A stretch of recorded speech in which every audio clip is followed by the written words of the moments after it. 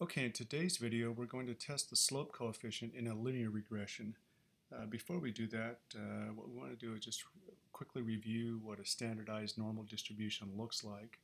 We have the curve, and what we remember is under a population analysis, we use the mean is equal to 0 and the standard deviation is 1. We use Greek letters to distinguish between populations and samples. So we just plot this. Our average or mean would be 0 and a standard deviation would be 1. So we add those and to both sides, plus or minus.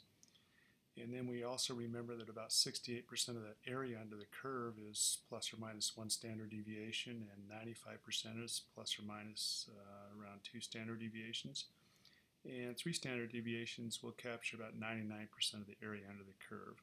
So when we do a sample, we're going to replace mu with average and sigma with standard deviation. Once again, to distinguish between a population and a sample.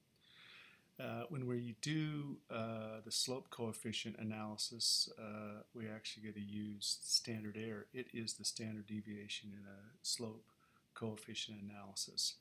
So when we look at the data that we have from our data set, we estimate that the slope coefficient was 0.0176 and the standard error was 0.012.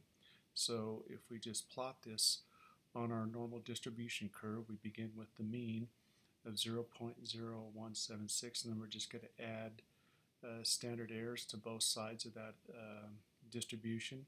In this case, remember the standard error is 0.012, so we'll add that to the mean, and that will be the value 1 standard error above the mean.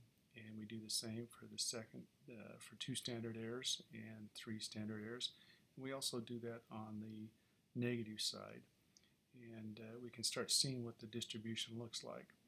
So if we look at our tables, we can see that exactly 95% of the area is plus or minus 1.95 standard deviations times the standard error.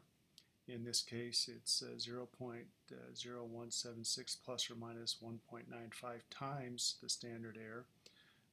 So we would get 0.0176 plus or minus 0.0234, and that range would give us from minus 0.0058 to 0.0410, and we can see what that area would look like.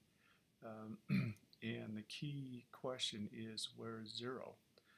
0 actually falls within that 95% confidence interval, and if that's the case, then we cannot reject the hypothesis or the claim that the true slope is actually 0.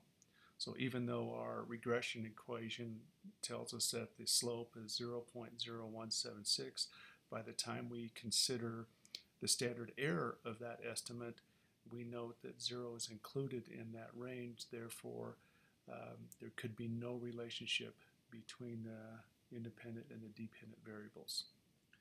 All right, that's today's lesson.